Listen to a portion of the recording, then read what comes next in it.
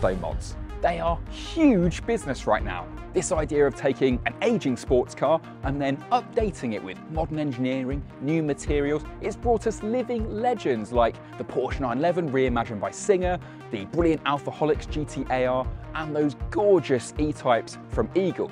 But what if you fancy a Restomod, but instead of a classic coupe from the 60s, you fancy something that's a child of the 1990s?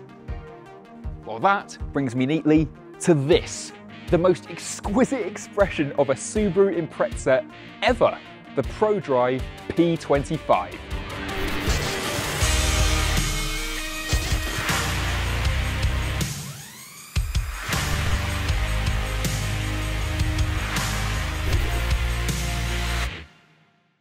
The name Prodrive should be familiar to you. Based in Oxfordshire, England, Prodrive's been in the business of designing and building championship-winning racing cars for almost 40 years.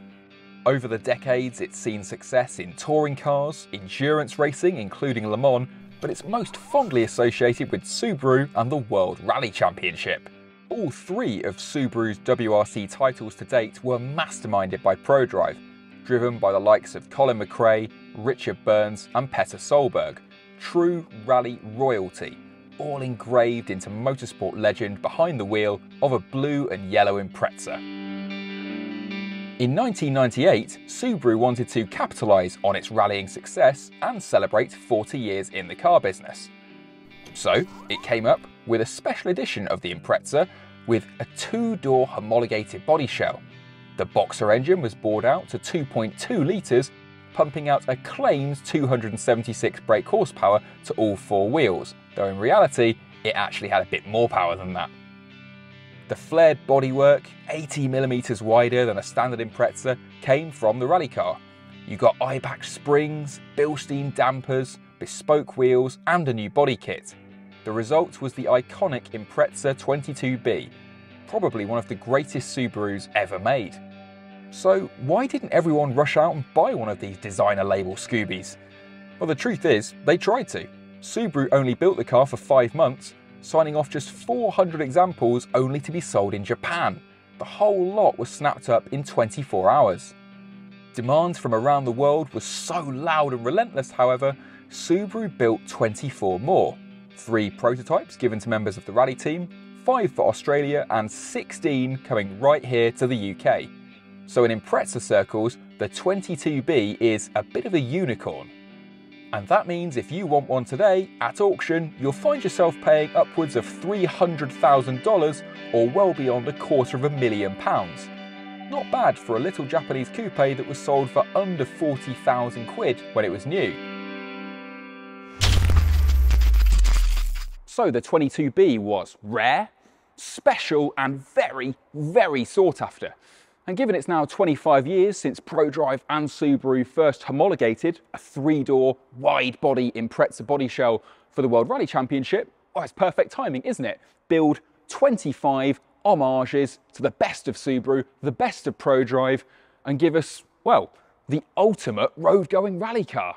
Okay, come on, let's go and get tucked into the spec of this thing. Now, the first thing you need to know about the P25 is that it's very, very light because it's made of carbon.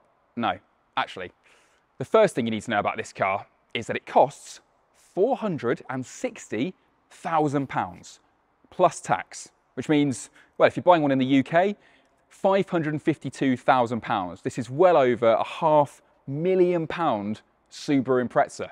And for me, that's just a real shame. The whole reason that a generation fell in love with these JDM rally car heroes was that, well, you saw them on the telly winning a rally and you thought, yeah, that's affordable, that's attainable. I might have one of those. I might head out to a B road after I've tuned it up, modified it, made it louder. I might go and use it to beat up a Porsche 911 Turbo or Ferrari 360. I mean, I know that you're paying for race team expertise here, and yeah, when we get tucked into the spec, you'll see where the money's been spent, but it's just a bit of a shame that you need to pay such big money to get one of these. Not that that has stopped it, of course, from selling out immediately. So, where was I? Yes, the weight, or the lack of. The shell of the P25, so that's still metal, but pretty much everything else you can see, except the doors, is carbon fibre. And that means that, especially when you add in nerdy weight saving details like a lithium ion battery, this car, still with four-wheel drive, weighs about 1,200 kilos. Now, that's a bit less than a Toyota GR86, but it has twice the power. So yeah, let's see what's making that power, shall we?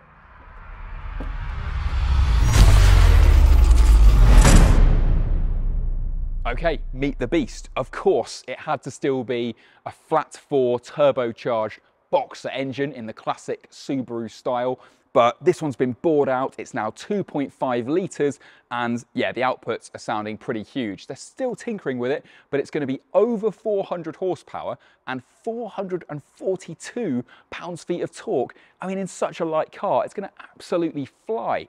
Really been to town on the internals too. It's got new rods, new pistons, new valve train, the exhaust that's fashioned from Inconel, titanium and stainless steel that comes from Akrapovic, and up front there's an absolute whopper of a Garrett rally spec turbocharger. Yeah, I know we've said it's a lot of money, but I think for the 25 lucky people who are getting one of these, what lives under this bonnet is worth the price of entry alone. The top speed's limited, sensibly, to 150 miles an hour, and should one of the P25's lucky owners decide to get up one morning and boot it in a straight line, this will get them from 0 to 62 miles an hour in under 3.5 seconds. Oh, and while I'm down here at the front, look at this. This is, so far as I can see, the only Subaru badge on the car. At the back, on the boot lid, it's actually going to say Prodrive P25 when it's finished, but there are no Subaru words or logos anywhere except for this one. Seems a bit strange, really, doesn't it? Because, well, Subaru's kind of forgotten all about its rallying heritage, so you might as well let Prodriver take over for a bit. Although, speaking of classic Subaru heritage, you might be wondering why these 19-inch rims aren't painted gold. I mean, that is the classic Subaru livery, isn't it? Blue paintwork, big bonnet scoop, big wing and gold rims. Prodrive said that they went with this more subtle grey because they wanted their car to have more of its own identity and not look like, well, someone's just regular tuned Subaru. And that's all very honourable, very tasteful, but no, I'm sorry, if it's my £500,000, I would like them painted gold, please. The tyres are specifically chosen to work with the adjustable Bilstein dampers and are wrapped around 19-inch rims. The brakes are from AP Racing and are a massive 380mm across up front. You can also adjust how much power arrives at each axle by tweaking the active centre diff, and there are limited slip differentials front and rear. Now in here, there's something that you might not like. Have you spotted it? Yeah, you do not get a manual gearbox. I know, it would have fitted the 90s vibe, but what you have to remember is this is a serious, purebred road-going rally car from a proper race team. So they're less bothered about analog thrills and more just about raw speed. And that is where this comes in.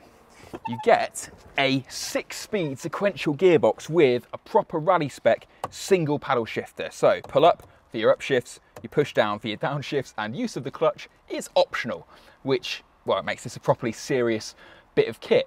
And it also allows for some proper party tricks, really, with this fantastic bank of buttons down here. You've got something called boost, you've got anti-lag, I bet that sounds outrageous, and then there's the button for the launch control, and this is proper rally stuff. You see, Prodrive worked out that normally, once you come off the brake and you launch the car, it's asking for the first upshift about 0.8 of a second later, and even the best drivers sometimes just weren't reacting quickly enough, so they slammed into the rev limiter and you lost time. So they've come up with a system that performs the first 2 upshifts for you. You come off the brake and immediately the computer sorts you out and takes you through first, through second and into third without you having to pull the paddle. That just shows how much motorsport nous has gone into this thing. I really like the treatment in here as well, because you've got these great big slabs of Alcantara, you've got leather bolsters, lovely blue stitching and huge slabs of carbon fibre on the doors. But ultimately it doesn't feel like some kind of Singer-esque jewel. It's not a luxury boudoir. I mean, Look at all these vents and heater controls. It still feels ultimately like a 90s Subaru. It feels tiny in here as well. But there's been some cool updates. You've got a proper screen behind the steering wheel with loads of data on there. This extra screen down here, that'll give you Apple CarPlay and Android Auto, and there is actually an audio system that they're tuning to work with the acoustics of this car. I love the pedal box, the way it raises your feet. So you've got this proper motorsport driving position, the small steering wheel, that just feels fabulous. These seats are holding me just right. And also in here, other nerdy stuff. You can tweak your engine map, you can tweak your anti-lag, you can check your stage times or your lap times if you're on a racetrack. And then there's this. This is a proper hydraulic handbrake, and when you rip it, it disconnects the center differential so you don't rip out your rear drive shafts. I mean, that is a feature that only serious speed merchants would have thought of. Oh, and if you want to save a little bit more weight, here's a cheeky one for you. You can ask Prodrive nicely and they will rip out the back seats and replace them with a kind of carpet shelf, a proper roll cage, and fit to those proper racing harnesses. Should save you in the region of about 10 kilograms. So yeah, make sure you're ticking that box on the options list if you don't need this for the school run.